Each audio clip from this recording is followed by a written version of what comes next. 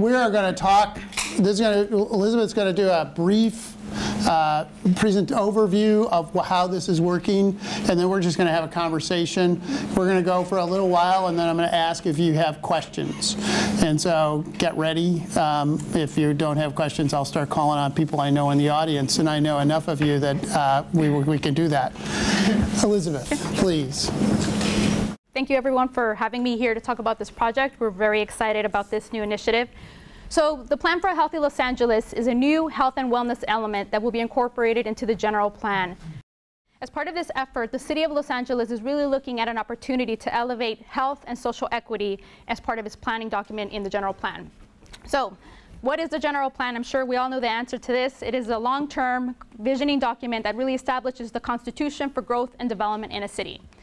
In the state of California, every city is required to have a general plan, and there are 7 mandatory elements. However, cities have the opportunity to create additional elements if they feel there are pressing issues that are not addressed through the mandated elements. And in this case, the City of Los Angeles is moving forward with the new Plan for a Healthy Los Angeles as a health and wellness element.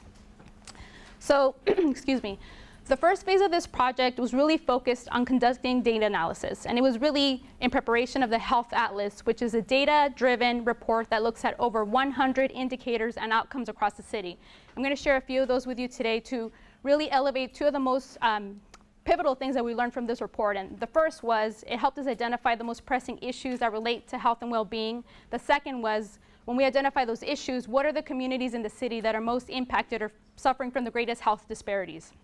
So the first map is the hardship index. It's a map that really looks at socioeconomic conditions. It looks at overcrowded housing, poverty, employment status, education, focusing on folks with low educational attainment. It looks at age, focusing on vulnerable age populations such as children and the elderly, and income. When we look at all of these indicators together, the areas on the map with the darker coloring represent the communities in Los Angeles that have the greatest hardship. In Los Angeles, the Southeast Los Angeles community area, which is the lower eastern portion, is a community with the greatest hardship. This map looks at life expectancy at birth, and life expectancy at birth is a statistical analysis that looks at the risk of premature death, and it could be due to disease, crime, etc. So the red represents communities in the city that have a higher life expectancy. The pink, or the more muted color, represent the communities that have a lower life expectancy. And as we can see here, within the same city, we have 2 communities with a 12-year difference in life expectancy. Childhood obesity. Again, the red represents a higher prevalence. The lighter color, pink, represents a lower prevalence. Again, we see the disparity. In Brentwood, we have folks or children with 11% childhood obesity, as opposed to Boyle Heights, Harbor, South and Southeast Los Angeles, which have 30% of the kids or more that are suffering from childhood obesity. This one's a little challenging, but I'll walk you through it. So this looks at healthcare professional shortage areas and essentially focus on the areas that have the cross-hatching. Those areas are the areas in the city that are underserved in access to healthcare professionals, which is very daunting when you see the previous maps that show those are the same communities that are suffering from the various chronic disease issues. Here we see motor collisions with pedestrians and cyclists. The darker the color represents a higher rate of collisions between motorists, pedestrians, and cyclists. And if you see the black dots, those represent pedestrian fatalities. In Los Angeles, the Southeast Los Angeles community area, which is again the lower southern portion, it faces the greatest impact around these issues. And this final map is the Community Health and Equity Index map, very similar to the first one I showed the group. It's a compilation of various indicators with sub-indicators within them, but essentially those are the broad categories we're looking at. Demographic, conditions, socioeconomics, health conditions, really looking at chronic disease issues, land use, assessing whether neighborhoods are walkable, whether we have a mix of land uses in communities, transportation, can folks take public transit, can they walk in their neighborhood, food environment, we look at whether people have access to healthy food, crime, focusing on violent crime, and pollution burden, essentially looking at the impact of and exposure to pollution in neighborhoods. So again, group it all together. The areas on the map that are darker are the areas that are most impacted around these various issues. So I'm sure we all saw a very consistent theme. Regardless of the issue we look at, it's a consistent issue and it's consistent communities that are impacted by these conditions. So I think this map was the most critical in really guiding us in our community engagement efforts to really go out and have conversations with folks that live in these communities to really inform the development of the Plan for a Healthy Los Angeles. So we have gone anywhere we've been invited to. We've gone to bike rides, workshops, health fairs, We also have 3 advisory groups that have been very instrumental in developing this document. We have a community advisory committee, which is made up of 30+ organizations that are spread out across the city, focusing on these various issues, but most specifically targeted in those communities that are suffering from the greatest health disparities, and the community health councils is on our CAC as well. We have a technical advisory committee, which is made up of 30+ public agencies, mostly city departments that have been instrumental in developing the document. And finally, and definitely not least, we have our expert panel, which is a group of 15 innovative leaders that have been talking about this, studying this, and doing things about these issues for years. And 3 of our expert panel members are here with us today. So these are the issues that were really elevated as part of our community engagement efforts, and as you see, it's very consistent with the data. The data was ground truth. These are really the hard topics that we need to look at as in any conversation really that speaks to health and well-being in Los Angeles. So where we are now in the process is we are gearing up for the public release of the Plan for a Healthy Los Angeles. It will be available for public comment on Thursday of this week, 2 days from now. No pressure. Right here, I essentially outlined the major goals that we have as part of this effort. So in really developing the plan, one of the very critical exercises that we had to do was really evaluate the existing general plan to identify policies that were already in place that spoke to these issues. And when that is the case, we do not repeat the policy or duplicate a policy, but we do seek to reinforce it. As you all know, I'm hoping the mobility plan is currently being updated, which is the transportation element. So they are very much focused on the transportation and the public space, active recreation, all of that stuff. And we, again, reinforce those efforts, but we don't duplicate policies. Our goal and our task as part of this effort was to really identify the gaps. These are very important issues. What is the general plan not currently addressing? And that is what we moved forward with. So briefly, those are our 6 goals. First is a city built for health, and that really speaks to the role that the built environment plays in either making it easy or challenging for people to make healthy decisions and live healthy lives. Bountiful parks and open spaces really speaks to the role that parks play in living healthy lives and being in a healthy community. Parks are those places where people can engage in physical activity, social interaction, and really are supportive environments for mental health and well-being. Food that nourishes the body and soul speaks to access to healthy food. We really want to create a local food system, facilitate the process for people to grow healthy food in their neighborhood, and certainly increase the number of healthy food retailers in underserved neighborhoods. An environment where life thrives speaks to the role that our environment plays in health and well-being, and really through this goal, we're targeting efforts to incorporate considerations and mitigations for communities that are most impacted by these issues. Lifelong opportunities for learning on prosperity really speaks to the role that economic prosperity plays in health and well-being. Poverty is one of the most, if not the most significant health indicator. So as part of this goal, we're really seeking to create career ladder employment opportunities and really foster educational programs for low-income communities. And finally, safe and just neighborhoods speaks to the role that concerns over public safety can play on whether folks engage in healthful activities. We have some folks that live in a community that do have a neighborhood park, but if you're concerned for your safety, you're not going to walk there and you're not going to use the space. So it's really about creating safe public spaces. So again, public release this Thursday. It'll kick off a 90-day public comment period. We will be having 7 public hearing planning forums across the city, and we will actually be going on in conjunction with the Mobility Plan 2035 folks, as well as the 3 Code folks. So we encourage you all to attend.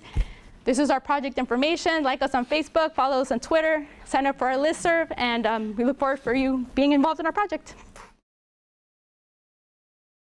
Just a couple of quick things before we turn to the panel. I know that some of you are very deeply involved in this kind of stuff, some of you are not. So why should real estate developers and planners care about health, right? At some level, this has been my job for the last 20 years to remind my students about the answer to that question. So the obvious ones, the ones that most of us understand are parks, mobility, land use. Those pop up immediately as planning and development issues. How do we actually parcel out the land use? How do we decide where the parks would go and how people will use them? How do they create an amenity for neighborhoods? The ones that are trickier for us to immediately see the connections are poverty, environment, food, safety, and justice. And yet, you already know, having been in this school for how long it's been, that they're not actually separate from those first set of issues. Where you grow up matters, as Elizabeth has showed us in those maps. when the kind of environments we live in matter. The kinds of opportunities we have to get out matter. Because safety plays a role in amenities, plays a role in development, plays a role in how we interact between commerce, residential, and open space. All of that ties together. It's not separate silos. And so one of the things that many people, these people up here, have been trying to figure out, how do you raise the visibility of health as an issue in the planning world in places like Los Angeles? So Richmond, California now has moved forward with a health element. Some other California cities are beginning to do that as well. Some have built it into their development processes, like in San Francisco, where they created a new tool that developers use to measure the health benefits or health unbenefits of a project. And so to begin to actually integrate these critical issues of planning and the public's health, not just private health, but public's health. And so I'm going to ask a couple of questions. I have a bunch, obviously. I like asking questions of the other people so they can talk. But I also want you to start thinking about what kinds of things come up when you look at the issues that Elizabeth has raised. Real quickly, just as I try and be nice to students, this is what the Health Atlas looks like in print, and it's got a lot of stuff in it. And if you're doing a topic in any of your classes where you need data on a whole range of things, this is also on the Los Angeles City Planning website. So you can actually go up and grab one of those little maps, source it very nicely and cite it, and use it in your projects. They are very helpful, actually, in giving you a wide range of demographic and other data, not just sort of classic health data. It's a very wide-ranging thing.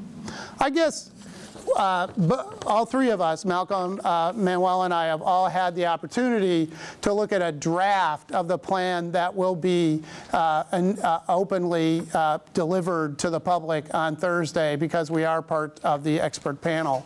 And so I guess I would like to start with a simple question.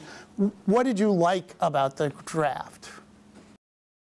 And a couple of years ago, I was actually working as an attorney with the Legal Aid Foundation, and it's pretty near and dear to the heart of USC people, because there was a project of luxury housing for USC students that was being proposed for the area around the orthopedic hospital, which is, I think you know, it's right across the street kind of from the campus. But the trick was that the zoning on that project was actually zoned for a medical use, and when they proposed to do a luxury housing, people were like, well, what about the medical use here? You know, this is a community serving medical facility.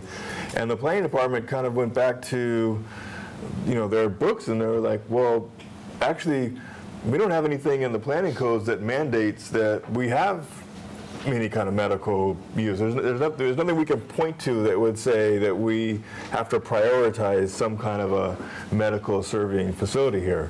And I think that was, you know, part of the conversation that came up. And there were, you know, CHC also at the kind of simultaneously, there's a fast food ordinance in South LA that limits the ability of fast food restaurants to locate right around where they are, where there's already an overconcentration of them. And again, that kind of got shoehorned into the planning codes, because the planning department was like, well, we understand like these other issues about planning, but we don't. There's nothing in there that says that we need to, you know, plan for healthy food. You know, that's a, you know, not. And so, you know, the planners aren't. They can't just make stuff out of whole cloth. They need something to grab onto to justify, you know, decisions that affect people's, you know, property rights. And so I think the conversation, you know, started to turn towards, you know, let's come up with something that would you know, put that there. You know, I've been very impressed with the plan. I think you know There's been a big focus on equity, and I think that's appropriate. I mean, these maps are really powerful. I invite all of you to go through the Health Atlas. I've spent hours just, there's like over 100 of them showing all kinds of data, but after a while it gets very repetitive, actually. It's like you pretty much know poverty and disease and lack of amenities to health environment. These things just go hand in hand in this city, and it makes you kind of step back and wonder, what would it be like if everybody just switched places, and the poor people were living by all the parks and the good food options and where the fresh air was, and the rich people were living like where there was no parks, and like, what would happen? We don't really know what would happen. There would be parks in those areas. Yeah, yeah. So parks would get built pretty quickly, So I think that's so I think if there's one kind of thrust of this plan is going to be to try to address that equity issue and try to equalize that playing field so that there's more of a. That these things are, it doesn't matter so much where you live, by income or just where you live anyways, in terms of your opportunity to lead a healthy life and get around. And so, we've been interacting with planning department. We have some issues. One of the things that we're trying to push a little bit at CHC is trying to create like these sub areas of the plan that would be focused particularly on health through like we call it a healthy kid zone, but whatever, some kind of, because they're not going to be able to do the strongest stuff citywide. So let me just say what I think is really good about this plan, and I think it's really important for planning students to pay attention to, because I think there's sort of three new things that are actually going to play out more and more in planning in the future. The first is simply health as an integrative element. I mean, one of the things that's beneath health is the economy, the environment, access to food, and essentially everything is about personal health and community health. What's interesting about this is that rather than siloing transit and housing and jobs and hospitals, it's saying that all of that contributes to personal health, it contributes to community health. And the other thing that's sort of beneath that is disassociating the notion of health from simply individual behavior. Certainly, we want everyone to exercise, to not smoke cigarettes, to do all of those things that reflect individual responsible behavior. But what this plan does is basically say that the city's got some structural responsibility for the health of its residents by whether or not there's good food nearby, whether or not there's parks to play in, whether or not there's access to health services, and actually even whether or not there's economic activity or environmental injustice, a topic we can get into a little bit more. So first new thing, and I think it's going to be much more important, and I've been seeing this trend for the last 5 years, 10 years, with what San Francisco did with its health impact assessments, the way they're being used all over the country. If you're a planner, health elements are going to become more popular, I think, in the future, health as an integrative element. The second thing, and I think there's some critiques you can make here, but I think actually some, and we're about to move into a more formal participation process, but one of the things that's been an interesting hallmark of this has been its participatory character. And why I think that's important is increasingly planners need to move from the idea of formal planning processes where you present an idea and they get critiqued by a bunch of NIMBY people who live right next door who think it's a crappy idea because it might help people who don't live right there, et cetera, rather than those formal planning processes which become like kabuki theater, right, with people screaming at one another. Instead, there was a participatory process with stakeholders bubbling up ideas from the community itself. Was it perfect? No, but did it reflect more of a bottoms-up perspective than a top-down perspective, typical of the way we've done planning and the participation in planning in the past? Yes, and I think that's going to be a hallmark. And what that means for you all as students who are planners is that your skills as facilitators, your skills as listeners, your skills at incorporating what people come up with. We have in the room with us James Rojas, who's done a fantastic job at lifting up what communities think and communities want and putting it into planning language language rather than saying, here's the planning language, and I'm going to close my ears now while you talk, and then I'll go away with my own plan afterwards. So the participatory process, very important.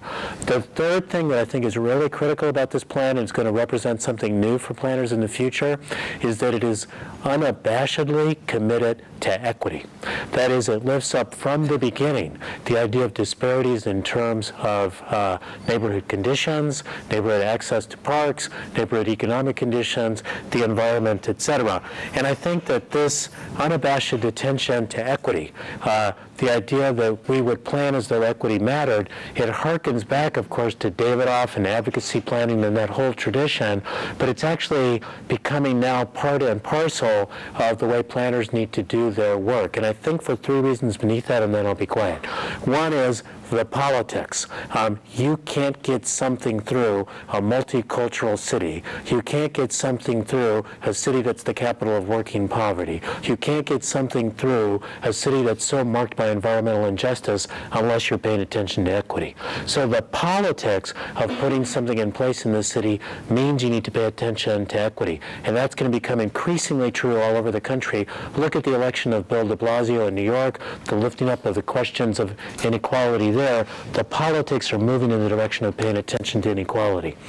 Second, the economics are moving in that direction. The research is increasingly showing us that when you have an inequitable metropolitan area, you've got a metropolitan area that has a lower quality of life, slower economic conditions, less innovation and prosperity in the future. So the economics are moving in that direction as well.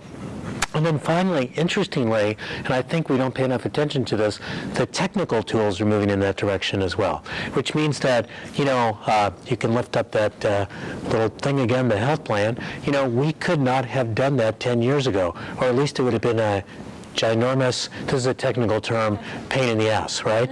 Now we have both GIS tools, and we've got much more sophistication about how to measure equity.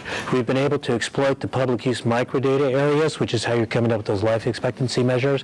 That is the technical sophistication around how to measure inequity, how to deploy the data, and how to use GIS to map it means that these secrets of the, you know, what people knew in their heart, that Southeast LA and Northeast San Fernando Valley are the places where there really should be priority, those technically can be brought up. So what that means again is for planners in the future, health will be an important integrative element. You're going to need skills for a new kind of participation, and equity is not an afterthought any longer. It is a forethought. It's the first step in a planning process, not the last step. What would you like to see in addition to what you read? Is there something missing from this?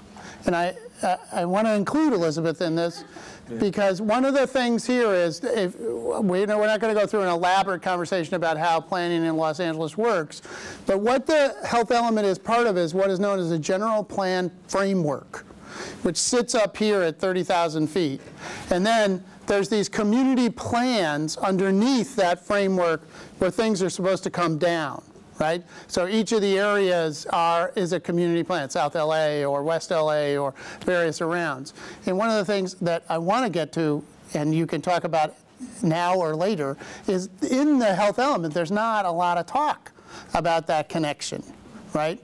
Right now, it's sort of sitting up here a little abstracted at 30,000 feet, and how the process that you see up here, and I do encourage you to get on their Facebook page and get involved with participation. I think it's a great idea, but it's going to be interesting to see how these do connect.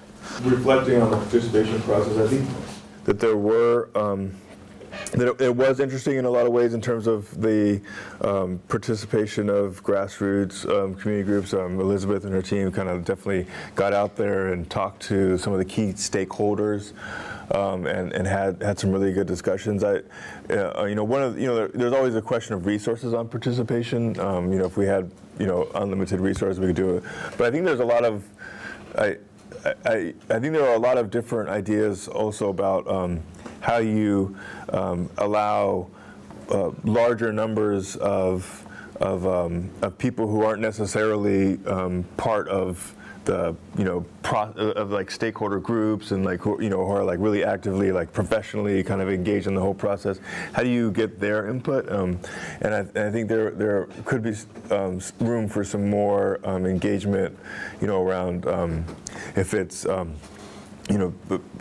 social media, or if it's surveying, or different ways to kind of like really vet some of these recommendations across a lot of people and see what what really bubbles up. Their planning's other wing over in the mobility element did some pretty interesting stuff a couple months ago with putting out kind of an online voting mechanism where there was different priorities that had been identified through the process and stakeholder groups, but then see how things kind of bubbled up to the top according to the interest. Of course that may weight things towards those who have more of a affinity or access to online networks, and so you have to look at I know I had and they just did this huge. So Detroit's going through this whole thing right now where they have a they have to kind of almost shrink down the footprint of their city because they've got 750,000 people living in a city that was built for 2 million, and they just can't afford to like keep the whole. And so they've been going through some fundamental processes, and they apparently by kind of bringing electronic tools around the different meetings, they were able to engage like 150,000 people in that process of looking at what the future of Detroit is, and really getting some good feedback. So I don't know if we'll get 150, 150,000, Elizabeth, but we actually have like 5 times as many people here, so we should do something somewhere up there. And I think then David kind of like put his finger on the main challenge. I wouldn't even put it as a critique. I think you have to start a plan with 30,000 foot level, and then into the process has been built an implementation phase. I think that's of course going to be where a lot of the rubber meets the road. We need to get. It needs to come down in terms of from policy to actually zoning codes and all that kind of stuff. One thing I'd also just flag that we need to think about here in Los Angeles is we have a tradition of basically passing really great plans, and then basically we ended up actually spot zoning, in fact. So if we pass a great plan that kind of requires that projects be built with pedestrian and bicyclists in mind and everything like that, and everything looks really good, and everybody agrees in principle, and the city passes it, and then it goes into the zoning code, and then the first developer that comes along with a big stack of cash and promising all kinds of jobs, and then the city just says, oh well, forget all that, what do you want, and that ends up what gets built. It kind of would put under threat the rest of it. So I think part of the purpose of engaging as many different people as possible in it is to build that constituency that are going to actually protect. Because even if you pass it into law in Los Angeles, that's not the end of the story. It's a variance to the law that ends up being the real story. And so we need a constituency out there that's going to actually come out to those meetings and protect the laws that actually get passed onto the books. So I really like the fact that you let us start with all the stuff we like, so now we can turn to the usual academic disposition, all the stuff where it came up short. So I want to lift up the sort of maybe 3 big things and then 1 little thing that I'm a little bit concerned about. So one of the big things, and 1 and 2 are connected, they have to do with sort of neighborhood identification and consideration of variation. So when we tend to think about a neighborhood and whether a neighborhood's doing well and look at the metrics of it, we don't usually make a difference between a stable neighborhood and a platform neighborhood.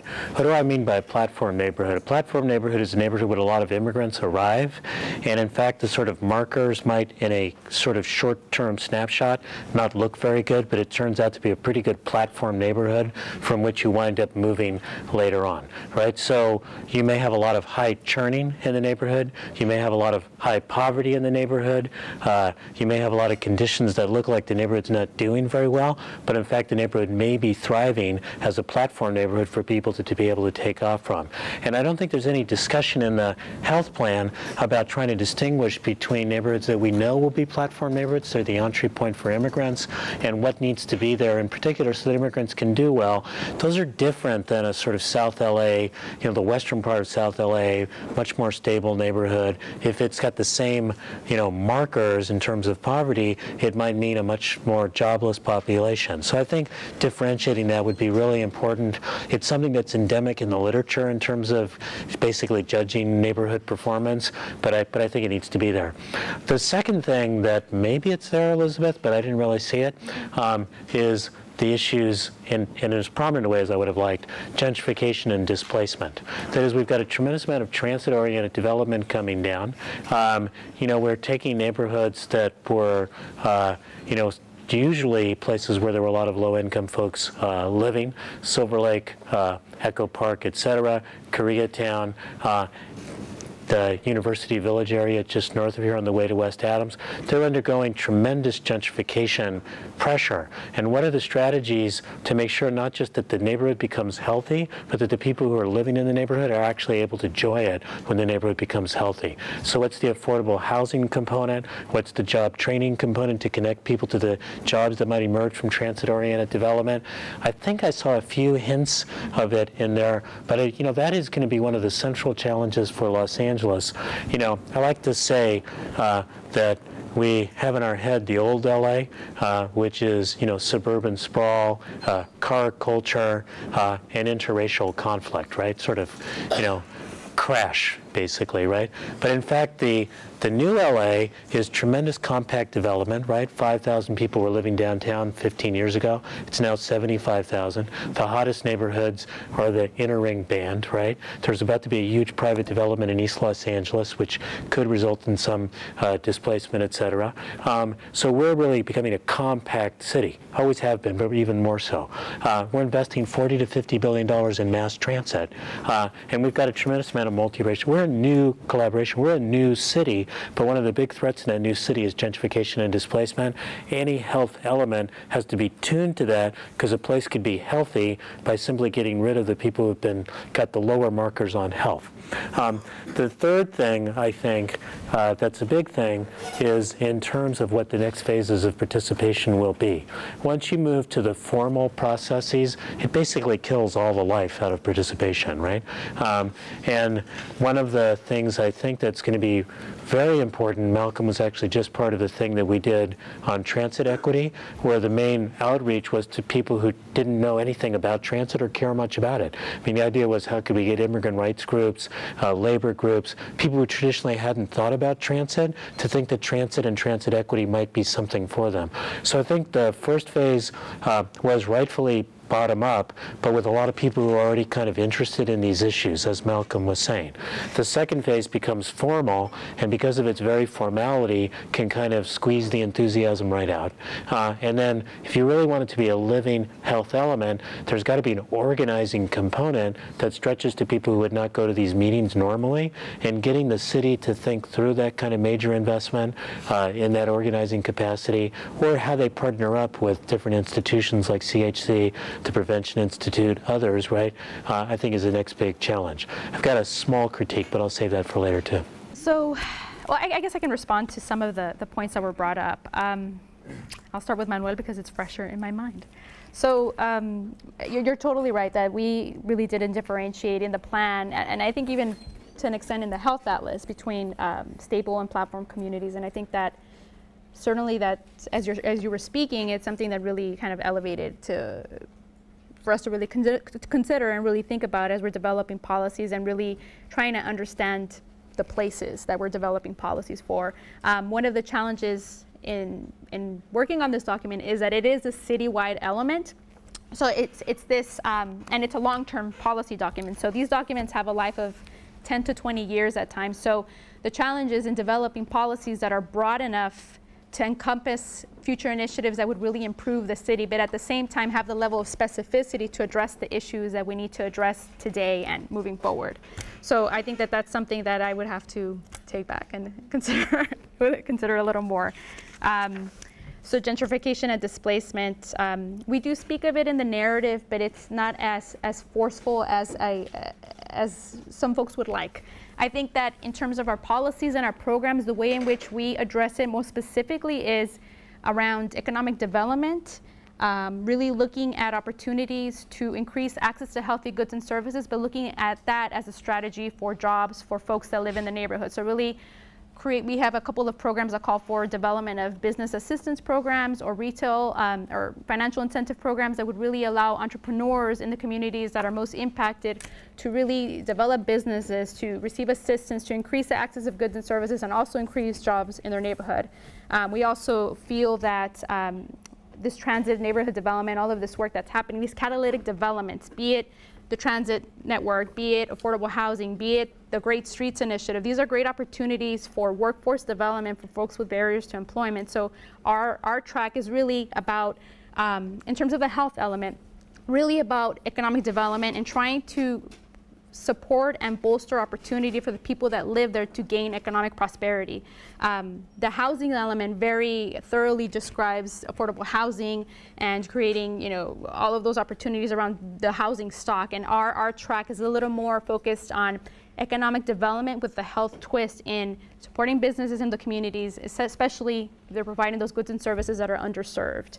And in terms of our outreach, I think that you both kind of touched on something, and Manuel, you mentioned it when we got together in our expert panel. And it's that our focus for the first phase was really very much on the community, folks that have been really working on these issues and are the key players. And we went out and had conversations with them and their various stakeholders. But I think that there's a lot of room for improvement for us to really reach out to folks that are not otherwise engaged. I think an opportunity that you raise is working with LAUSD, with parents, with kids. I mean, really regular day folks that maybe aren't thinking about this, but are very much impacted by this. And I think that that's something we will continue to try to do. I mean, we have to have public hearings for this effort. We have to have the 7 planning forum public hearings. But in addition to that, we will also be continuing to really have those small network discussions to really then be able to vet the plan. We'll have an opportunity to now say, we spoke to you before, or we haven't spoken to you, and this is, the issues that we're looking at. This is how we feel we can improve health and well-being. What are your thoughts, and how can we improve this? I think we prided ourselves and felt that it was very important that our outreach was really focused on discussions and conversations, and really interacting with people and really getting some substantive feedback as opposed to just the survey part, which is also important. But we really want to continue to do that as well moving forward now that we will be releasing the draft. And we also will be working on some surveys to really get them out via social media, to really get as many people involved and aware what we're trying to do with this project as we can. And certainly our goal is to really build that constituency across the city, to build the ownership with Angelenos to care about this and to own it so that they can continue to demand that ultimately the implementation be put in place, because the policies are wonderful and they're great and they're important. It's part of the general plan, but ultimately we need to see the change. We need to see them implemented. And if there isn't that ownership, we just need to have the voice present and really kind of pushing for the kind of improvements that need to happen in these communities. So we have 2 communities, and this is their health. Let's just say health outcomes are positive and less positive. One of the big concerns about any action like we're taking is that we're going to make health a bigger issue in both of those communities. But if the structures are such that these people have the structures to go out and be physically active, have the structures to make better decisions about their health, what may happen is they're going to get healthier and these people are not. So the disparity between the wealthiest communities and the poorest communities could actually increase rather than decrease. What you want to have happen is for these people to get healthier and these people to move towards them. They will never reach the same level, but you want to move them up as these people are getting healthier. Now, how do you do that? You've heard a lot of talk about participation. One of the things we have to figure out is how you engage not just the easy communities. There are people sitting in this room who can call one person who can call the mayor. Probably half of the people sitting in this room can call one person who can call the mayor or their city council person. There are actually hundreds of thousands of people in Los Angeles who can't. And so how do we make it so that those people who have easy access to power and to structures aren't benefited by what we're doing, whereas those people don't? So you have to have a participation process that somehow doesn't just talk to the people that you usually talk to, and you want to talk to the people who don't. With those two, do you have any questions? One of the Sarah's question is about outcomes. What outcomes do we really expect to come out of this? All three of you. Manuel, you want to start, or do you want to start, Elizabeth? Or?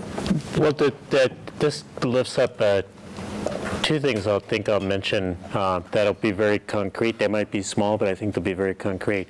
One of the things that's unique about the health element is that it calls in its section around creating safe and just communities, the idea of community policing, to be sure, but also the reintegration of the formerly incarcerated. And I think where that's important is that the idea of halfway homes, the idea of things that will get resisted normally by neighborhoods, will actually be kind of built into the idea that planning should make space for people who have been incarcerated to reintegrate back into society, and there'll be some tools to combat the things that make sure that those services don't go into neighborhoods. I think that'll be important. The second thing that I think will be kind of concrete coming out of this, there's been an initiative, and Elizabeth's quite aware of this, some others are as well, I think David, launched up by community groups called the Clean Up Green Up campaign. And the Clean Up Green Up campaign is the idea of using environmental justice metrics to figure out which neighborhoods are the most overexposed and socially vulnerable.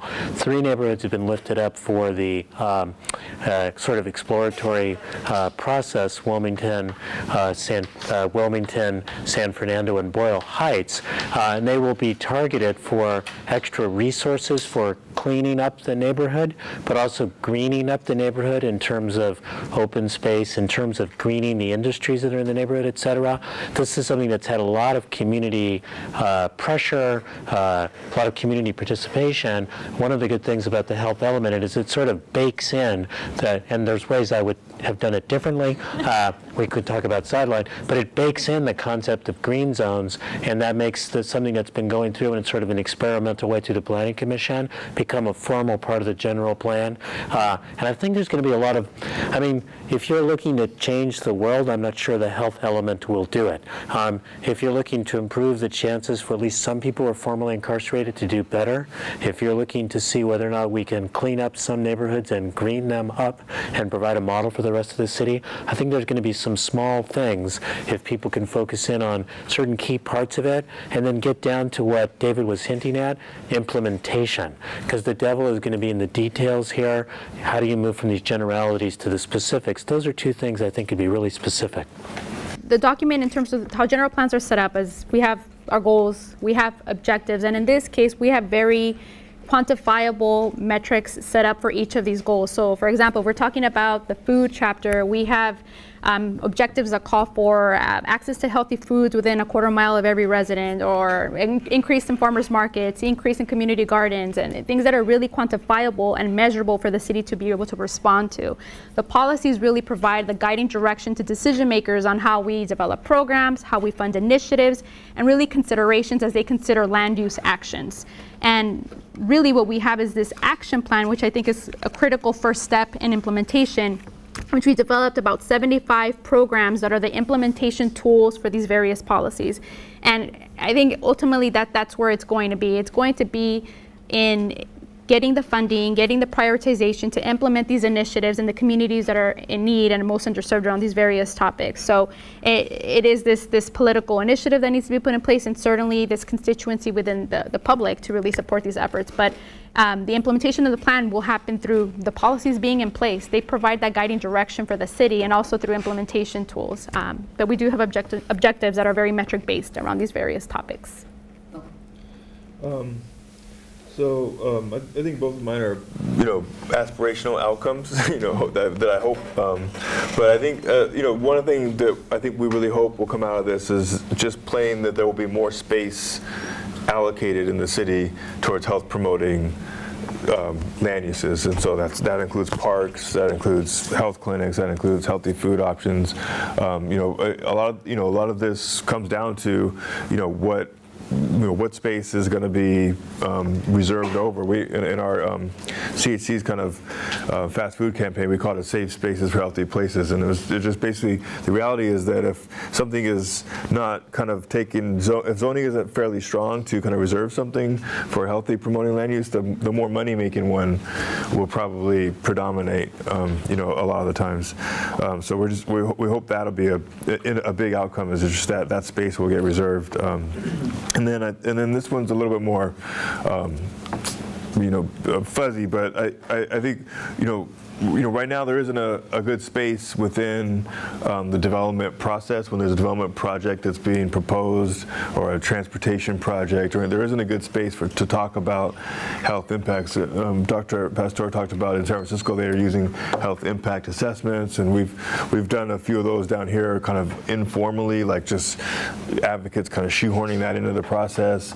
But to have some kind of formal place where health is mandated by the city to be a part of the conversation when you're deciding whether to approve a development project and what kind of mitigation there will be, and all those kinds of considerations. I think that'll be, if we can get that, that'll be a huge outcome to this. Okay, so the question is, how do neighborhood councils play into this? Everybody knows that the neighborhood councils are part of the 1990 charter reform, in which we developed a set of self-organizing neighborhood councils around the city. So they're involved in the process. Early on, when the project kicked off, we made presentations to the regional alliances of neighborhood councils. Gosh, how many are there? Like 7, 10?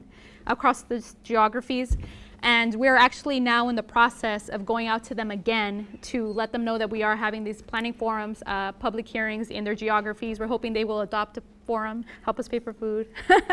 But they're very much a part of the process. We went out in the beginning and we're going out again, and there's certainly partners to really help us spread the word about the project to folks, again, that are not typically engaged through some sort of advocacy organization. Why should we care? And it's a really good one. How do we build a process so that some young person in South LA cares about this, or some old person at USC like me cares about it? And is it only going to be planning nerds talking to planning nerds, or are we going to have really a wide-ranged set? I think, certainly that's a critical question, and I think the way that we do that is by breaking it down. I mean, one of the very fundamental questions that we asked folks during our engagement is, what is your vision for a healthy city? What is it? And, leave it open. And certainly those topics came up. It's a city that has clean environment, a city that has parks, that is safe, that has jobs, that has housing that is safe. I mean, really breaking down to the most fundamental level, having a conversation. No jargon, no technical, data, just really having that conversation around the various issues that we identified, and really opening ourselves up to hear what people think needs to happen in their communities to improve their health and well-being, because they know, they are the experts, they live in those communities every day, and it's our job as planners to listen and translate that into something that we can move forward a healthy agenda. But I think you're totally right, and you're the expert. You're really breaking down and making things interactive. That's certainly something we're thinking about for our planning forums. We intend to have activities for youth and children as well, because as a mother of 2, I know that I will not go to any kind of public meeting unless there's something for my kids to do. So we want everyone to participate. This is really the city's plan, and people should care, because this is their city's plan. This is an opportunity to elevate health and their well-being, and they should be part of the process, and they should have ownership. So it is our job to make that accessible, and we're always welcoming your recommendations, James. In the back. I'm going to have to disagree. I think that the main focus should be safe, because I live by a lot of parks, and I grew up in poverty, and even if the park is clean, I'm not going to go if it's not safe. I know a lot of parks that are out there that it's a gang member park. There's swings that never get touched, all these things that never get touched. And they're clean because nobody's touching them, but it's not safe. It's not safe at all. So I've always lived by a park because I've always been in sports, and my dad always took me to the park to work out and stuff.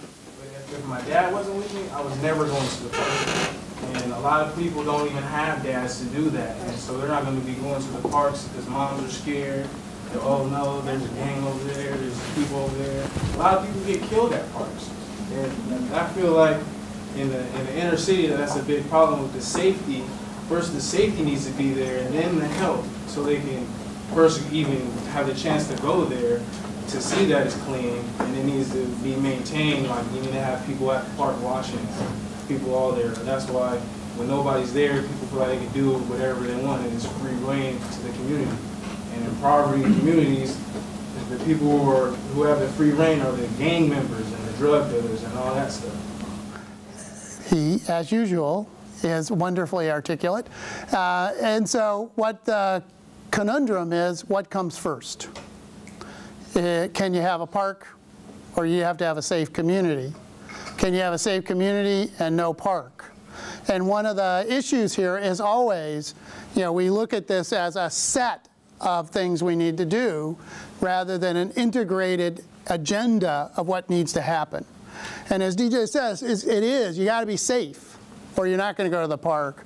You got to be safe or you're not going to walk in your neighborhoods. You got to be safe or you're not going to go to the healthy new grocery store. And those all work together. Malcolm? Just also responding to Elizabeth, or the previous question, that, one of the ways to, in my view, make the planning process a lot more engaging is to actually build on the existing issues that are going on in a certain community, and so it's not a completely abstract thing. What's your dream city? That kind of thing, and but when there's actually ongoing battles that are happening over issues that have to do with health, and so I think the health element is done some things that are interesting along those lines of actually trying to incorporate some of the existing issues that are out there, but it kind of on that particular issue of safety, it also goes into programming, because in LA we've had the Friday Night Lights program, which is where they basically have programming at parks that goes into all summer long, all evening until late, like past midnight. When there's city, there's officials there, there's rec and park people, and in every neighborhood that they've done that, they've seen a radical reduction in the amount of violent, crime that weekend. Events that go along, and if you go out there, I don't know if you go visit one of these, there's all the kids from every age are out there, from the little toddlers all the way up to teenagers to the adults. Everybody's out there, having a good time because it's they've created enough energy at nighttime with the lights and the staff and everything to create an environment that feels safe, and that just it just keeps people off.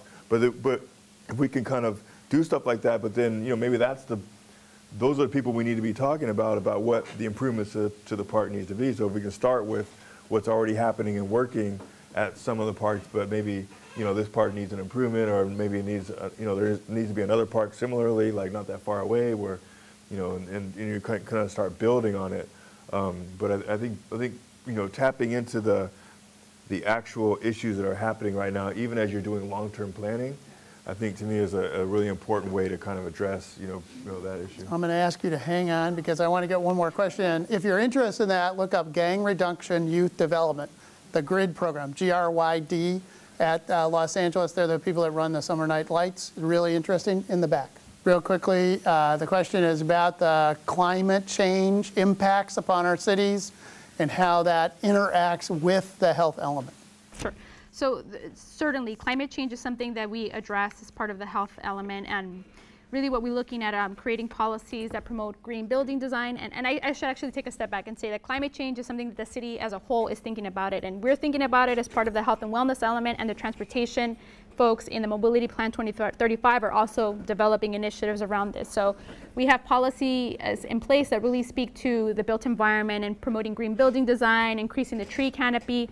We have a policy that really speaks to resilience, because climate change, like many other issues, impacts underserved communities more greatly. The areas in the city with the greatest health disparities are those that have the lowest tree canopy, suffer from the greater temperature, the greater ranges in temperature really are the most impacted. So we do have policy language that speaks to resilience. And we have several programs in place that speak to climate change, specifically the preparation of a climate adaptation plan for the city. So that's an implementation measure for the city to kind of take on and figure out how they're going to establish a climate adaptation plan. So I'm going to let you, Manuel, this is your last comment because we're about to close up. So. Darn. I guess that one of the things that comes up for me then is that in terms of thinking about two things then. One is in terms of the climate change issues, we've worked on this with the climate gap and stuff like that. And the current way that the Cal Enviro Screen, which is your main tool for identifying environmental justice communities, does not yet have a climate layer in it. And it's actually problematic because it has not yet shifted, although it will, to census tracts. So one of the really specific and nerdy admonitions is to not freeze the current tool you've got, because I think the next version of that tool, because we're working with them, will have much more sensitivity to racial disparities, climate vulnerabilities, and actually be much more geographic specific.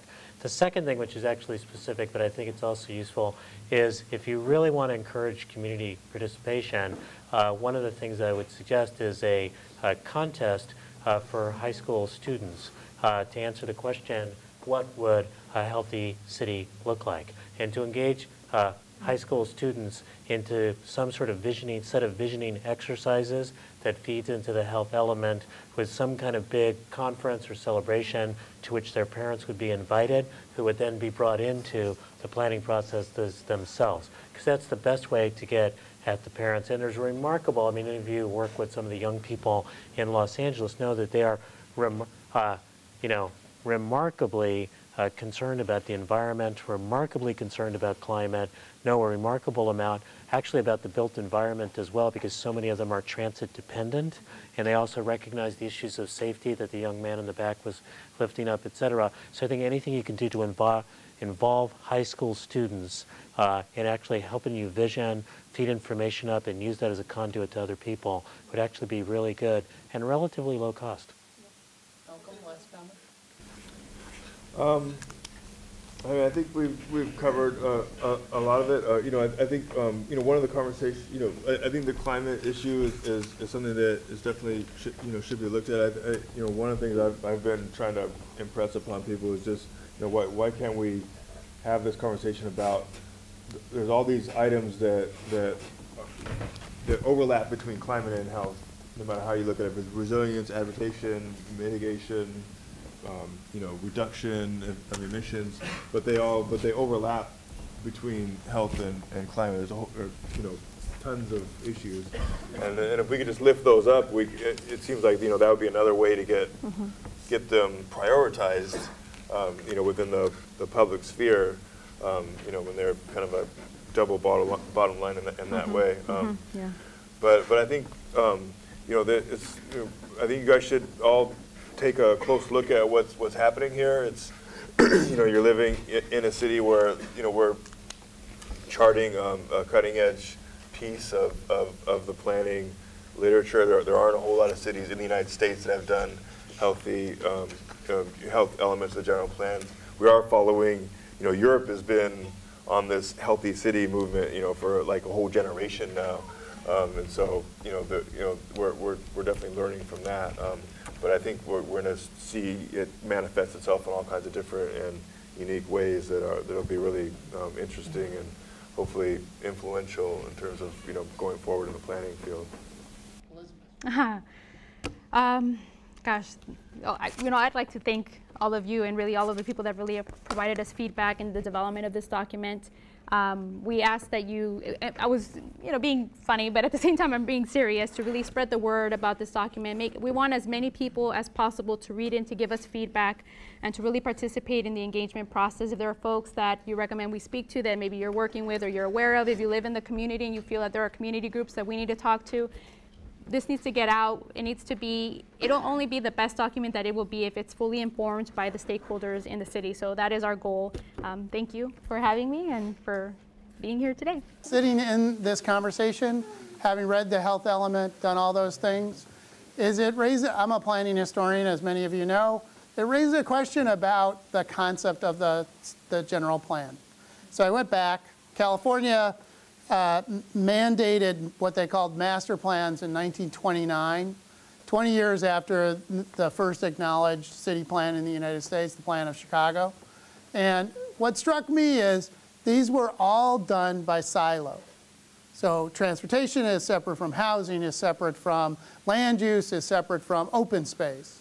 But what you've heard today is that they're actually integrated. They actually influence each other. And one of the difficulties about general plans is you have to figure out what goes here rather than here. How do you can't duplicate, so it's got to go in one of those places. And as planners, we have this issue that we have this continuing ability to create these visions, and then, as Malcolm talked about, and as Mel will talk about, and as Professor Flett is going to get into, when we get to the codes, the zoning codes, and to the implementation, that vision and implementation seem to struggle with each other. And part of that is up here, our vision is by silo. And down here, developers are actually building stuff that is TOD, that is tied to where are the parks, what is tied to where the commerce is. And so that connection is a very difficult one. And what I love about this is one of the comments that came out early, I think it was Malcolm, but we need to protect that vision when we get to implementation, which means we have to figure out how to translate that vision that's in the health element into the actual activity of the city. Would you please thank our panelists?